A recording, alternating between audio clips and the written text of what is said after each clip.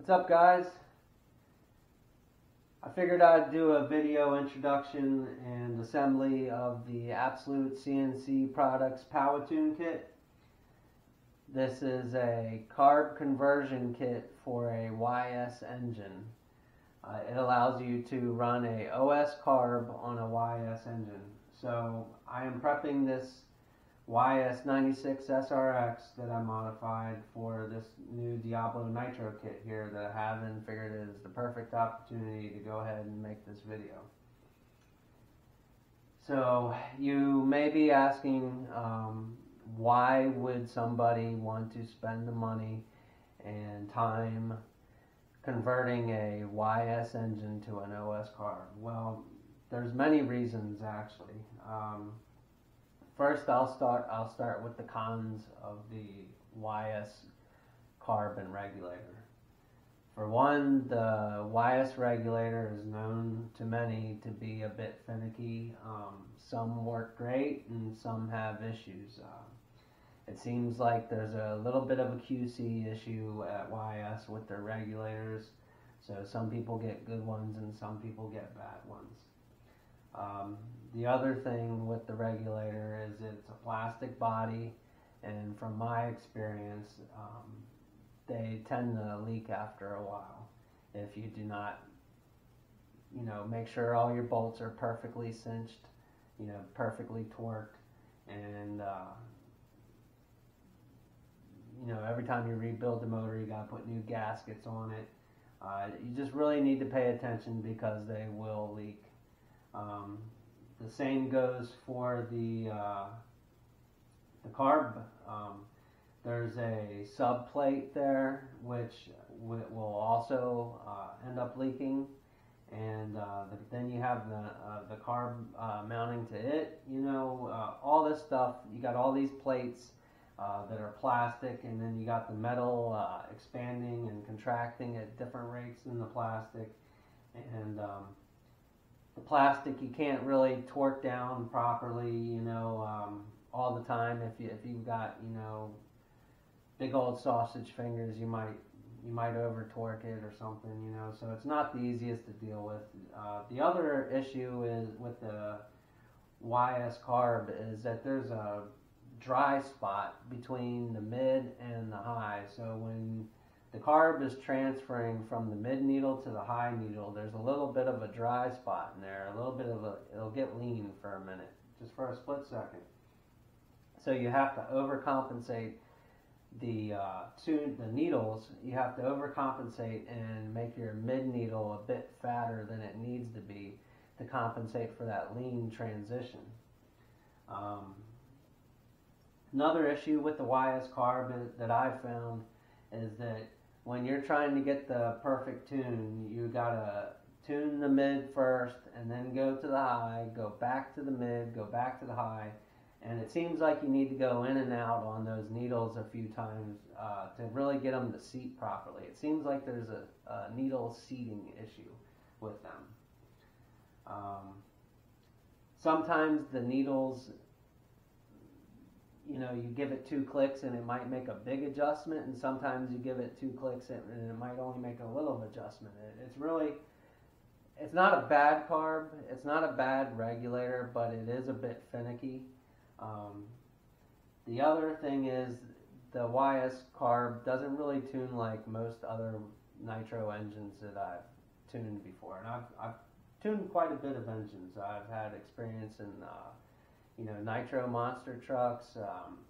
I started off with nitro airplanes when I was a kid. I got into racing 8th scale on road. I have quite a bit of previous experience with nitro engines in the past. So speaking from experience, the YS engine, the YS carb, doesn't tune like all the other engines. It really requires a very fat, and by fat I mean rich, mid needle. And the mid needle greatly affects the high needle on the YS engine. Most other engines, the high needle is the king, and the mid needle is just, you just tune the mid needle to give your high needle, make your high needle respond correctly for the most part. With the YS engine, the mid needle really affects the high needle, so you have to tune the high and the mid together almost. So a lot of people have problems transferring from other nitro engines to the YS because they try and tune it just like they would tune every other nitro engine out there. And what happens is they end up running them too lean and blowing them up. There's a lot of guys that complain about YS engines being crappy and not tuning right, and saying they don't last, etc. And all that is because for 90% of the time it's because they just don't know how to tune the YS carb correctly.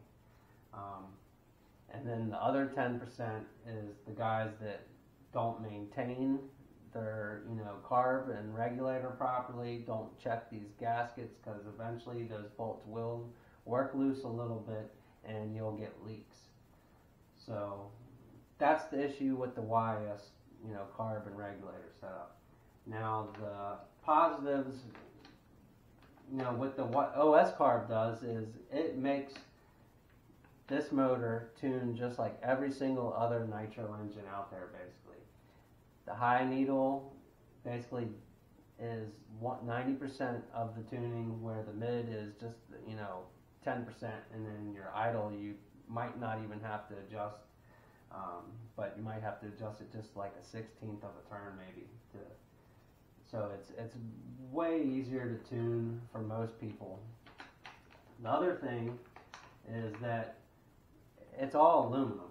There's no plastic plates in here. There's no plastic whatsoever in this. It's all aluminum, so you're not going to have a bunch of expansion rates, different expansion rates, which will create leaks. The other thing about the OS Carb is I feel like it delivers fuel better. It seems like the motor runs smoother on the high needle with the same amount of fuel. So I'm assuming that it has a better spray pattern. It delivers fuel better, it seems like. So I think it's going to make more, I think it makes more power probably.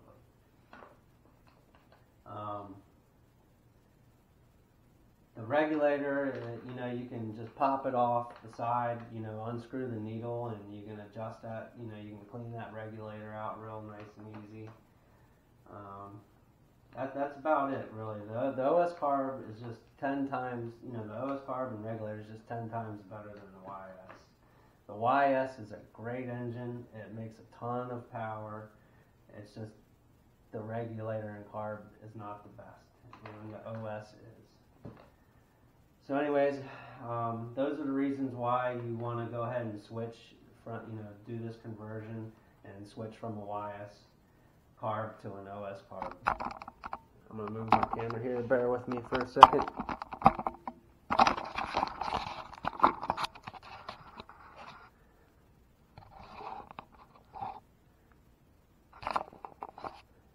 Alright, so I've already opened this bag, but this is the Absolute CNC Products Power Tune Kit.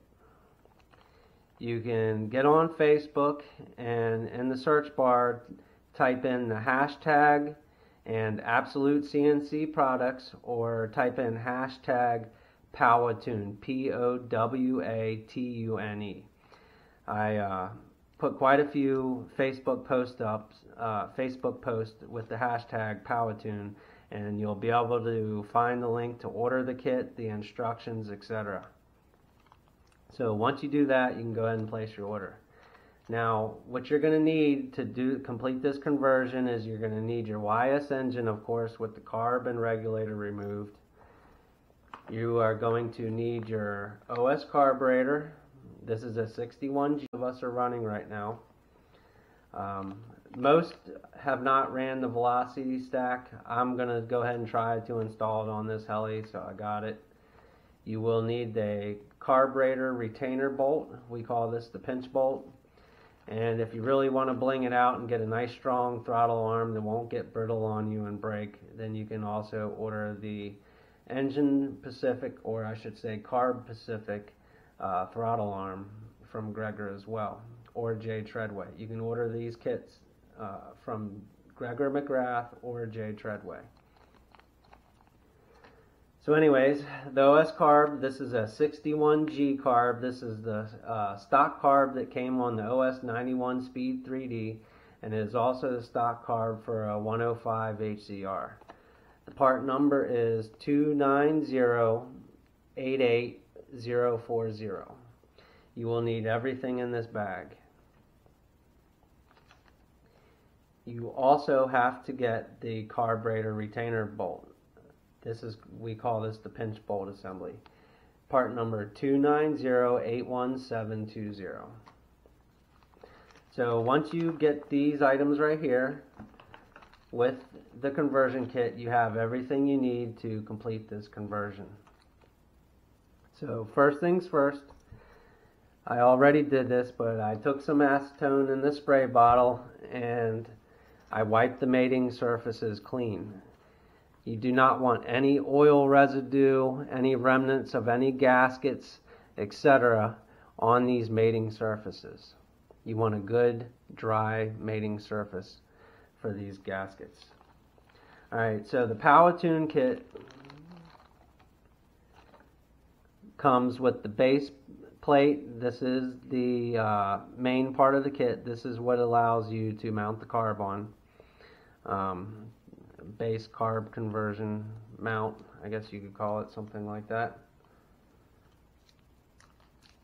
It also comes with the regulator block off plate, and you can see these parts are very nicely anodized in red. Comes with these very nice laser cut gaskets and all the bolts needed. So as soon as I can find it, there we go. I have some Loctite 243 right here. I recommend using a tiny bit. You don't want a big old drop on your bolt, because that Loctite will push out around the threads as you screw it in, and then it will get on your mating surface, and eventually you'll have a leak, more than likely, from that Loctite not allowing that gasket to seal properly. So let's get these gaskets out of this little baggie. I don't like this, I'm just going to cut it. Okay. So you can see these gaskets are very nice.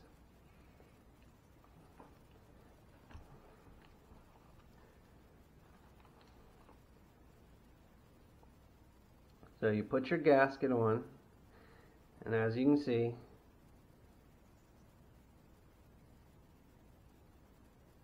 perfect cut. Also, you can see this is not required, but I've modified this motor. I've opened up my crank, and I've basically flowed this opening into my crank to perfectly match my adapter plate here. And that will provide better response, more airflow, etc. Alright, so you put your plate on there, your gasket, get your bolts ready. I believe these are 2.5 millimeter, yep. I'm going to take the gasket back off real quick. Put your bolts through.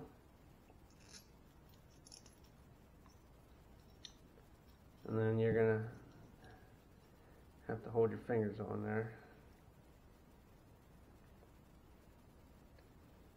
And get your gasket over top of these bolts without tearing your gasket. So be gentle. I am actually going to screw them through the gasket, as they're very nicely cut, as you can see. You see that? Gregor does some nice work, man. Alright. So now, I'm going to put just a little tiny bit of Loctite on there. I don't know if you can see that.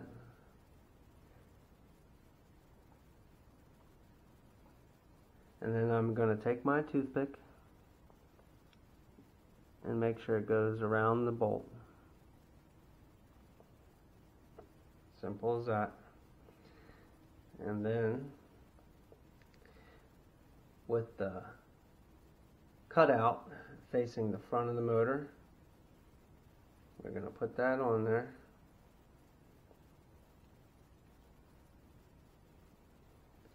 Flip the motor over.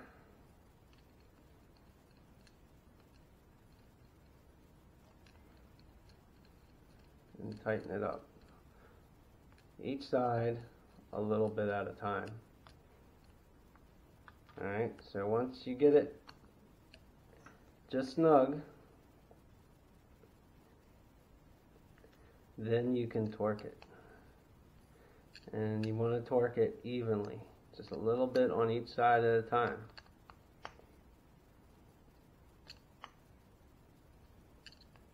And you don't need to manhandle this.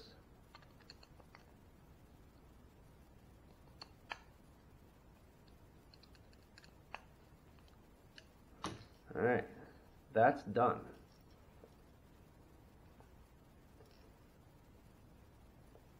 Sorry if there's not a lot of light here. Alright, so now after we got that part done, we're going to go ahead and put a regulator block off plate gasket on. A regulator block plate. And I believe these were 2mm? Yep, 2mm. Tiny bit of Loctite, just like that. Spin it around. That's all you need.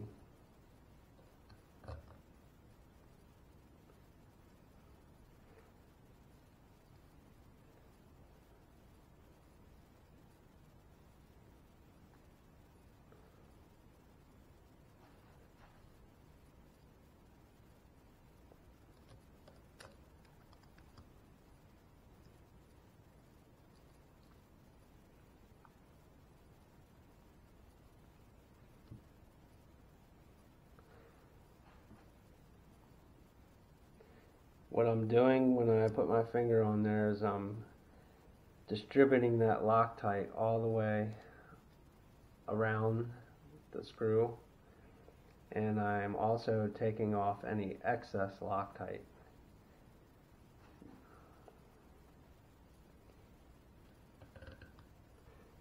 Alright, so we got it on there, and now I'm just going to do in a crisscross pattern.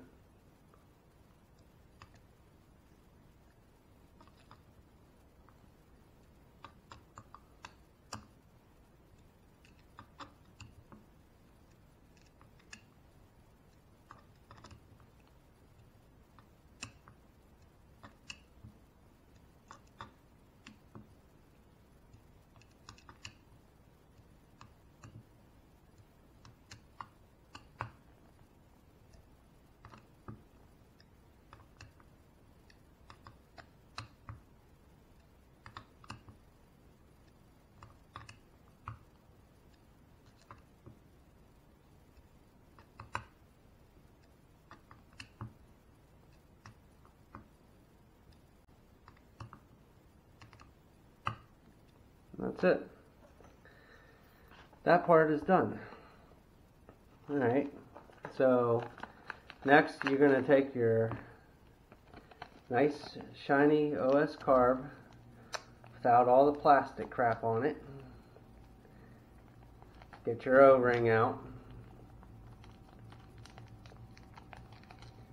And you are going to slide your O-ring over top of the insulator. This yellow piece is called the insulator. Alright, and then what I like to do is take some Tri-Flow synthetic grease, and you only need a tiny, tiny little bit.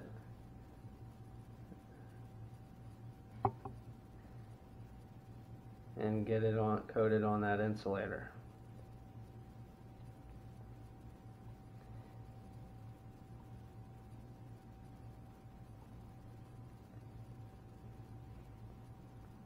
And then take your carb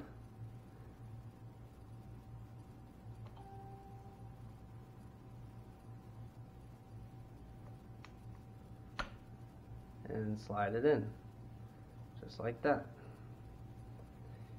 You want to make sure that your carb is perfectly square with the motor. Then you're going to take your pinch bolt and you're going to unscrew it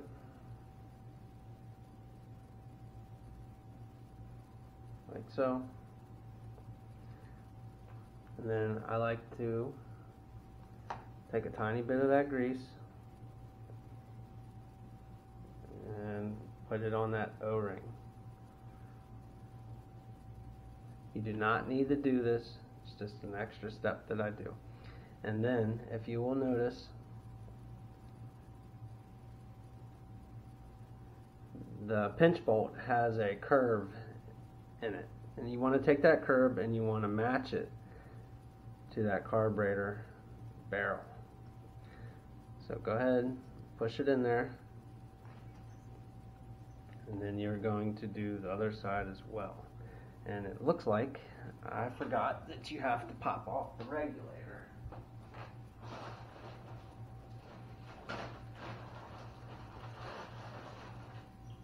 To get that pinch bolt in there.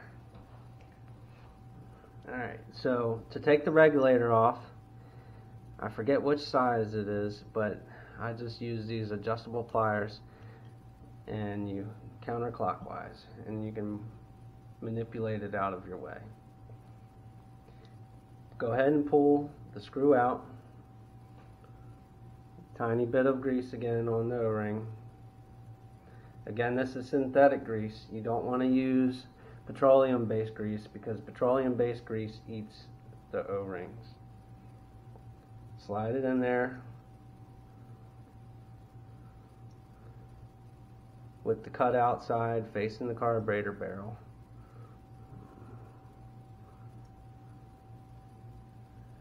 And insert it.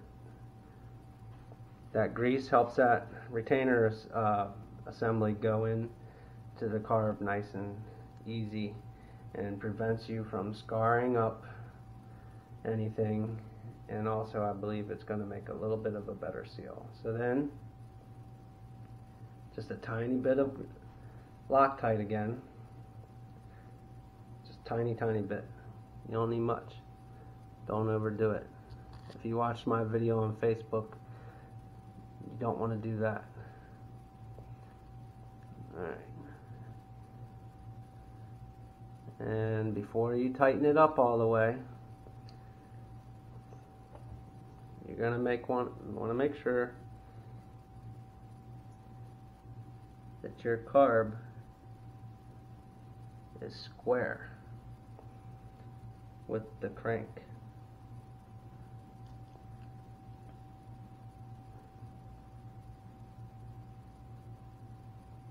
If it's not square,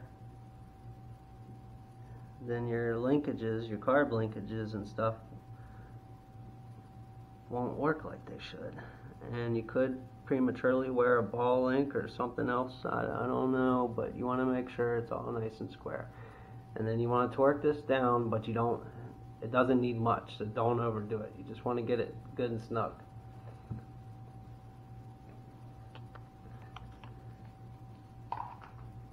And then go ahead and take your adjustable pliers, or if you have a wrench, go ahead and snug that back up, and you're done. Very simple. I don't know if you can see that. I don't have too much light. Maybe I can get a light here. Hold on a second.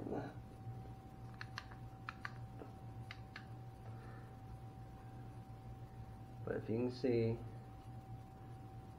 I got a straight open spot, straight hole right to that carb.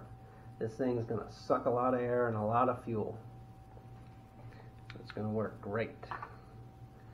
This conversion is really the best thing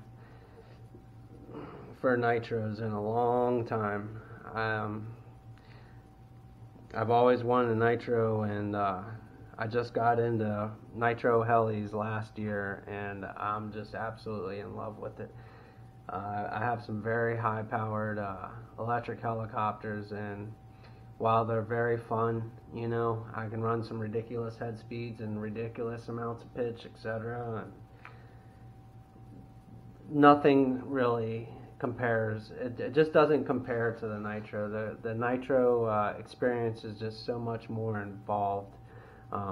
Listening to the motor, trying to keep that motor on the pipe, hearing that exhaust just sing, you know, the transitions, you know, everything about it is just so much more in the experience compared to an electric. Also, the flight times with the nitro are much greater. You get a well-tuned 91 or 96, you know, get it tuned in perfectly to where you're not running excessively rich and you're not running excessively lean, etc. You get like 6-7 minute flight times, you know, depending on how you fly. So you get longer flight times, and you get that all that other, you know, parts of it, you know, with the motor singing and trying to keep it in the RPMs that you get the most power out of the motor and all that stuff, and it's just so much fun. If you're scared of nitro, you know, of a nitro heli, don't be. There's just so much fun, and with this OS Carb Conversion, you know, you can run a YS engine and not have to really worry so much about, you know, a regulator acting up or, you know, going lean on you, like a lot of the other guys' horror stories are. You know, you don't have to worry about that stuff so much. This carb right here is leaps and bounds better than the YS carb. Not saying that the YS carb doesn't work. I've tuned in a 91 to make a ton of power and run great on a Glogo, and I've also got a 90. I had a very crappy, worn out 96 with just about everything that could be wrong with it running. So the YS carb does work. It's just not the best option. And this carb conversion kit, the PowerTune kit, allows you to have the best of both worlds. The YS power, you know, you got that long stroke, and you get the tunability of the OS carb. You know, you get much finer adjustments on the needles, and everything else that I mentioned. Like I said, it's superior to the YS setup. So anyways, guys, that, and hopefully you guys will check out this Nitro, this Diablo, and hopefully you'll see it flying sometime soon and kicking a whole bunch of ace. All right? Thank you, guys. Take care.